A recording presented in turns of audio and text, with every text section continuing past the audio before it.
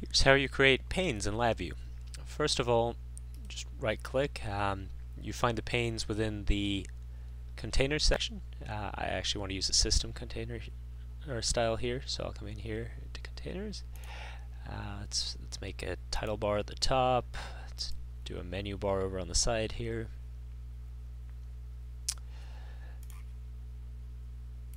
And then perhaps a status bar at the bottom.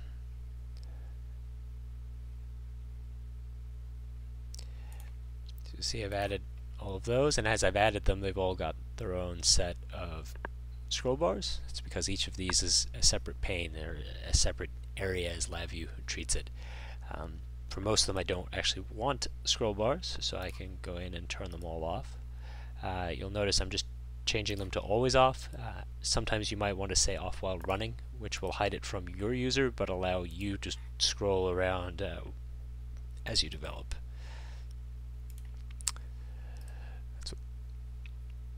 And I actually want to leave that one on because just in case I have a lot of data in my main area, I want to be able to that to be the one pane that scrolls with my data, depending on how the user resizes the screen. And you'll see removing the scroll bars gives you a little extra screen real estate. Position things how you want them. By right-clicking on the splitter, you get a number of different options. So splitter sizing is essentially affects how the various panes on your front panel share the space available when the user resizes the screen. So I always want my menu bar to be the same height. There's no real added benefit by giving that any extra height, so I'll leave that sticks top.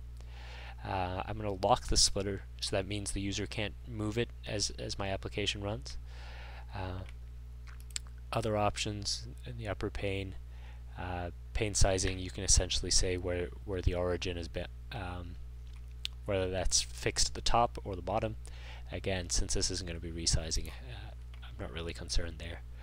For the menu bar, I want this splitter to stick left. Again, I typically put buttons or menu options here, which as the screen expands, I don't really get any benefit from having those resize. I want most of the resize to be taken up by this center portion. So I'll come in here on the splitter sizing and tell my status bar to stick bottom.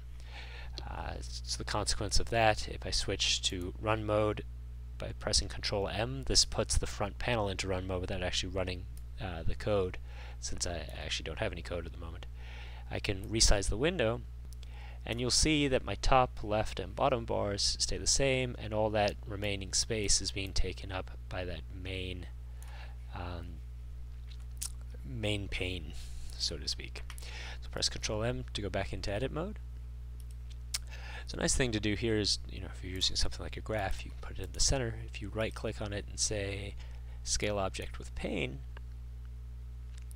actually I'll undo that. First I want to fit control to pane and then scale it with the pane.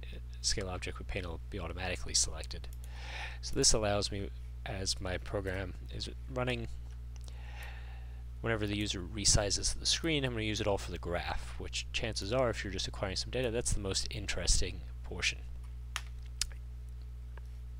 So that's how panes can be used in LabVIEW to kind of carve up your screen and allow certain areas to resize while certain areas retain your nice formatting and positioning as you so choose.